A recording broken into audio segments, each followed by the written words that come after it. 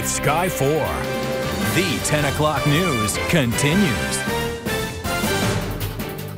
A final opportunity tonight for the 5 leading Democrats in Florida's race for governor to appear on the same stage and make their case to voters. The candidates gathered at Jacksonville University for a forum televised on Channel 4 and on TV stations statewide. They each sat down with Kent Justice, answering questions about some of their specific campaign issues and then answering questions tied to issues like education. In order for us to create a 21st century economy, we don't need to invest in other companies coming to Florida. We need to invest in Floridians. What does that mean? Paying our teachers a nationally competitive salary so they can teach our kids, making sure we have career technical education in our high schools. One thing I've learned is that prior to 3rd grade, kids learn to read. After 3rd grade, kids read to learn. Right now in Florida, only 56% of 3rd graders are at the 3rd grade reading level. Why? Because they're showing up at kindergarten woefully unprepared.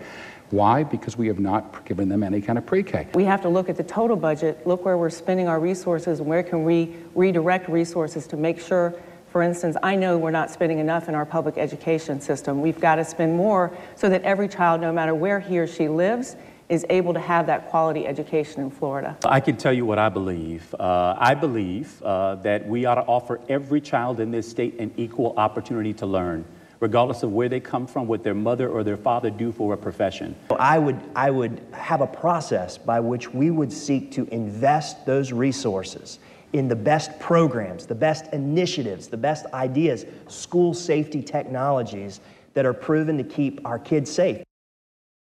Now, Kent also spoke with our News4Jax political analyst. The two are giving us an insider's view at the candidates' responses.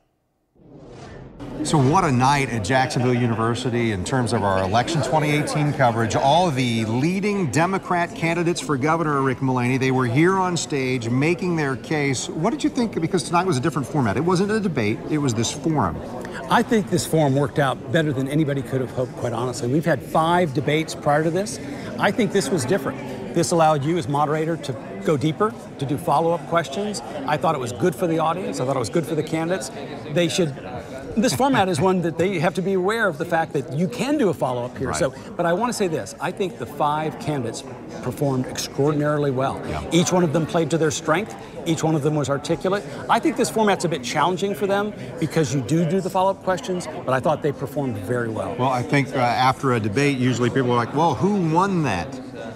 It seemed like there might have been 5 winners tonight. They all did very well. I thought they all did very well. And I will say this, in a multi-candidate race with 5 like this, when they all do well, that tends to favor the one in the lead because the others have to separate themselves. And tonight was a sharp contrast to the Republican primary debate last night. This was very civil, of course. There were not attacks on the other side. Some of that was the format, some was the nature of the candidates. But if you're behind, this was probably challenging to break out. If you're in the lead, this was a good night to make your case, and I don't think you're going to be, this would work in your favor in a crowded field.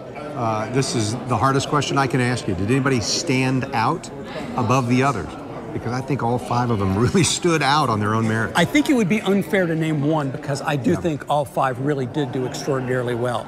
I do think that a couple of those at the very end who are lower in the polls were able to take a few more risks, and they did take some risks in terms of more provocative positions. Chris King took some very provocative liberal positions. And of course, Mayor Gillum, he said, I'm going to take progressive liberal positions, and he did. That stood out a little bit.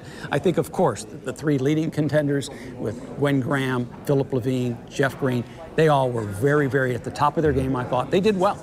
So what we'll continue to do well for you is bring you all the information you need in election 2018 coverage as we head toward August 28th, the Democratic primary, the Republican primary vote, and we'll find out who the nominees will be for the race for governor going forward. From Jacksonville University, Kent Justice, Channel 4, the local station.